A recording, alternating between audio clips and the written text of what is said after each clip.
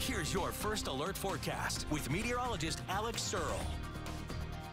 Well, today is going to be another pretty nice day outside overall, so let's go ahead and look at that day ahead. This morning, we're starting out with temperatures in the upper 60s right around 7 a.m., but we're going to warm up once again into those low to mid 90s this afternoon, 92 degrees at 3 p.m. and 7 p.m. I expect us to peak right around about 95 degrees at 5 p.m. So very warm day out there, a little bit below average still, though, overall with those temperatures. The average high is about 98 degrees this time of year, so going to be nice but not too hot out there. We'll stay out of the triple digits, but I want to look towards tomorrow now because this is our next shot for some showers and storms in Texoma. So let's start out at 11 a.m. on the future track here. We're going to have some isolated activity possible during the day, about a 10 to 20% chance for rain during the daytime hours on Saturday. So most of us will stay dry during the day, but the better rain chances will start to arrive in the evening hours as a cold front starts to approach out of the northwest and the Texas Panhandle. We'll see some lifting here in the atmosphere, and that's going to create some possible thunderstorms and maybe even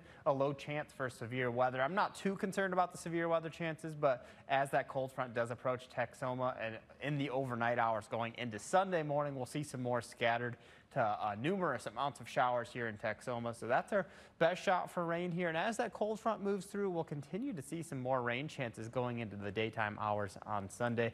Like I said, though, severe weather chance is pretty low overall. They actually, this is the day 2 storm outlook. It just has us below the marginal risk for severe weather, and same thing for Sunday as well, which means it seems unlikely at this point we'll see severe weather. Can't rule out some lightning and thunder, but we'll keep an eye on it. But here's a look at the 7-day forecast. Temperatures in the mid-90s the next couple of days, drop into the upper 80s the early parts of next week, but then we'll be back into the mid-90s by middle parts of next week.